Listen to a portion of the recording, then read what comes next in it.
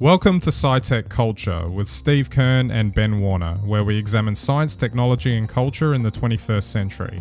Visit our website at scitechculture.com.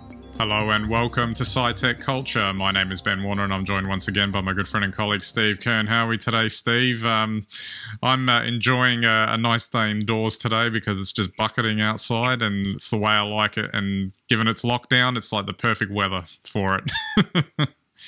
It's not much better here in terms of it's very cold and wintry, and yeah, it's just an easy day to stay at home and avoid whatever dangers there are out in the streets. Absolutely. The zombie apocalypse notwithstanding. All right, so we've got a couple of things that we're going to cover today and just jump through. Just picking up on our sort of conspiracy theory threads from last week. Obviously, we were focusing on COVID-19 ones last week, but thought it was just interesting to touch on this QAnon stuff out of America, and more to, I guess, focus on not so much them, but the fact that Trump was basically tacitly endorsing them this week by saying that, oh, I haven't heard anything about it, but I hear they like me, and you know, if they think I can save the world, I'm more than happy to help out. You know, using rhetoric like that, which is typically a softball for a politician to say, you know, to denounce them, but he obviously always does the exact opposite of what you're expecting. And it's not so much that this group exists or whoever they are or whatever they're promoting or whatever crazy stuff that they're going on about. It's more that it's going through the bullhorn of the White House press room straight out of Trump's mouth, which is the different thing here. Well, it's very different, and it's very different from last time around. So last time around, these sorts of things he was removed from. So while he might have directly attacked Hillary, verbally through Twitter, there were dark forces that were running these very strange misinformation campaigns, accusing the opposition of bizarre claims, like things that any reasonable person would just know weren't true. Yeah. However, this time around, he's choosing to really ignite these claims himself, and to me that suggests a very different tactic, and it's obviously a tactic very carefully prepared to get support directly for him as the underdog. Yeah, exactly. A bit like just channeling whatever form of self-promotion he can find and getting all these people to do it for him effectively in an environment where, potentially, he may need all the help that he can get in the lead up to the election this year. Well, that's the key. He needs all the help he can get. So he'll now attempt to get any group, no matter how small in actual number. But if he can accumulate votes across the board, through, half harebrained conspiracy sort of theory for a group that may or may not even exist, but will attract people under his umbrella, he'll take it. He'll take it if he can get college students on board with some sort of fear about what might happen.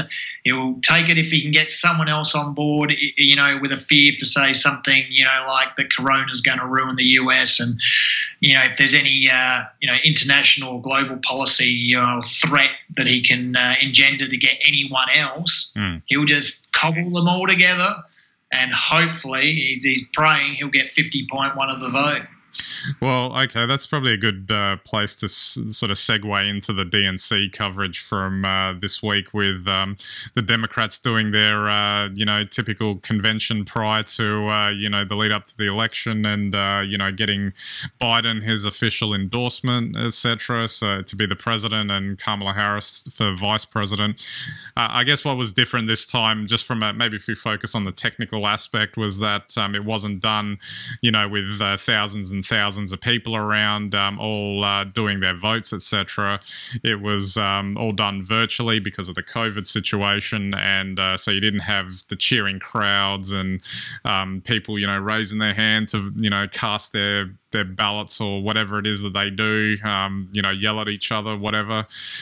So it was definitely an interesting change, least of which maybe this is a good thing. It led to shorter speeches and all that sort of stuff just to get the same point across. I thought there was a couple of effective speeches in there too, but the interesting thing being that aside from the technical delivery, where there wasn't that usual pomp and circumstance, surrounding it, despite the Hollywood production values that they put into it, there seemed to be that overarching narrative that they weren't really pushing policy. It was more about, no, we're battling for the soul of the country here. We've got the guy that can, deliver on that, and we can't afford 4 more years of Trump, effectively. So it was an interesting couple of days, and it'll be interesting to see if that message actually managed to get out there and resonate with people when that immediate feedback wasn't there. Yeah, I don't want to be disparaging, but that message, I think, is pretty much all the Democrats have got this time around. I think their choice of Biden is just plain weird. Not that I'd support or even want to see Bernie Sanders running, but he would have made more sense, I guess, from an external looking in perspective. And I mean, they're kind of burdened with a weird thing, which I'm sure Trump will go for, which is a vote for Biden's a vote for Kamala Harris. Yeah. she could well be president within 2 years. So, and he'll use any trick now to destabilise them. So it'll be interesting to see how that goes. Because that message is strong, but I'm not sure that the team they have is strong. Yeah, well, maybe the one thing that they needed to do, I mean, we've sort of joked in the past about Biden's lucidity, for lack of a better term, but the one thing that he was able to do in that speech was actually to present himself convincingly enough to say that he could actually stand up and actually speak for half an hour without tripping over his words or forgetting things or whatever, which is counter to the narrative that's been coming out recently about whether or not he can actually do that. But he had the auto cue. Yeah. I mean, I want to see him actually freestyle it. And that's the big test. If he can do that, then I'll believe the Democrat call to arms about repairing and moving on from the last 4 years. I'll believe it. But, I mean, it's probably an effect of COVID, but we really haven't seen enough of Biden to know what he's like. Well, then maybe it's just something that has to be done in stages. So this is like my devil's advocate explanation here, being that this first speech was enough to kind of settle some potential doubts, maybe, and then maybe it's the move into the presidential debates where he will have to freestyle it to be able to get through it. Apart from the usual statements that they have to make, which obviously they can prepare ahead of that. Obviously, there's going to be some instances in those debates where Trump will throw him some curveballs, and we'll see then whether or not he can stand up to it. Well, I just want to see them go one-on-one mentally at each other, and let's see who's impaired and who's not. Absolutely. It'll be a definite quality TV entertainment, to say the least. All right, so I think we'll just change tack from that now, swinging away from politics and back to some tech news. Although I guess politics is involved in this one to an extent as well.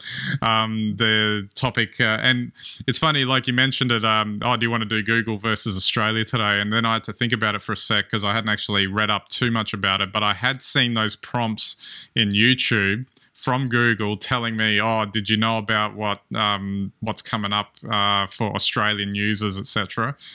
And I remember being irritated by that prompt and wanting to hit the X on it every time I kept seeing it. But having said that, I went back and had a look at what they were talking about in that, about effectively this thing that the government and the ACCC want to develop a code to. What would be the best way to put it, for, I guess, traditional media outlets to be paid more money from Google, from the simple fact that Google lists their articles on Google and doesn't really, effectively, it's like they're not earning the money from having them hosted there. and Google obviously went through and said, oh, they're going to, you know, in the open letter that they put out about they're going to screw up, you know, the way user searches work when, you know, Australians are going to lose out on quality search information, etc., etc., affecting all of Google's platforms, and the government sort of, or the ACCC hitting back saying, no, that's not the case. You know, if they don't have to, you know, change anything if they don't want to, etc. It just seemed to me that the government's probably just going to put this through anyway, and you know, no amount of what Google's going to, you know, jump up and down about. I don't know if anything's going to change from that perspective. Well, Google's threatened to withdraw YouTube and search services, which is interesting, I think. But there's a lot at stake here. So it's not just that Google might have to pay for Australian media content. If they did, then the Australian government would also have a basis for probably taxing them as well. So if Australia was to be successful, then basically everyone else is going to pile on, and Google will find itself not getting everything its own way. I mean, their response to try and scare people into supporting Google has been quite incredible. And the Australian government's been quite strong hitting back. So they've released now the fact that if you've got an Android phone, basically unless you root the phone and completely bypass the Google acceptances, which you have to do, Google tracks you, even if you turn everything off. And we know that anyway. So they're putting a lot of pressure on Google. I don't know. I mean, you didn't sound like Google won you over with their little ad box.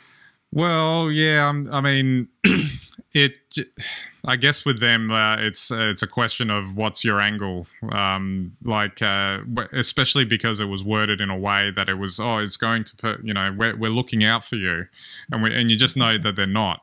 And that's the tone that's coming from that. Having said that, I'm not necessarily, thinking there's all things altruistic is happening on the government side either, in the sense of why all of a sudden are they interested in doing that on this particular topic. And I can only imagine or suggest that there might be some media interests that are pressing the government on that, as well as a tax dollar for the government. That's the payoff. So yeah, I think you're absolutely right. I mean, it's all about vested interests. But you know, once again, and I can't really side with Google on this. But by the same token, it kind of really upsets me that governments are now coming in 15 years later to regulate this, well after the horse is bolted, and it just, you know, it rankles of self-interest on that side of things anyway. I mean, look, ultimately I hope Google does withdraw its services just to teach the Australian government a lesson, and we get an Australian version of the YouTube platform by some local entrepreneurs and an Australian search engine, or maybe we can just all stick with DuckDuckGo, which, as we know, really doesn't work that well, but at least they don't track you. There will definitely be a very different internet experience, to say the least. It certainly would, but, you know, Google will get over you. I was going to say too that this should affect Facebook, I would have thought, but it seems like Facebook have, I don't know, come to some sort of deal or arrangement already, and have left Google to, I guess, take a stand on their own. Well, I think in the first instance, it's the Google search content for media. And then I think after, if they're successful with Google, then Facebook will have to do pretty much their own deal, but it'll be in the same framework as Google's. Yeah. But I think it's slightly different because the argument is that Facebook actually publishes news, and then it's complicated by the fact that you've got traditional news outlets publishing on Facebook. Yeah. Whereas Google, it's straight up. They basically take the news and then repackage it. So, yeah. Well, I'm sure we'll see what the stoush is like, and then I guess we might have to create a SciTech culture channel on the replacement YouTube version that we end up getting in Australia, and the rest of the world will be shut off from us. But we had a good run, didn't we? Well, we did. Look, I will just say this though, that YouTube was a revolutionary platform back in 2010 or 2008, whenever it really started to take off. But now it's a white label platform. Anyone could purchase one. The thing is that YouTube has the predominant position. So like anyone could take YouTube's place. So I really don't think Google are going to hobble it in Australia. Yeah, absolutely. All right, Steve, we might wrap it up there. So don't forget our website, scitechculture.com. You can get all of our links and content there. Watch us on Vimeo, YouTube, and listen to us on via RSS feeds, etc. Watch us on any and all of your devices, and we greatly appreciate your visits to our website. All right, so that's it for this episode. We'll catch you next time.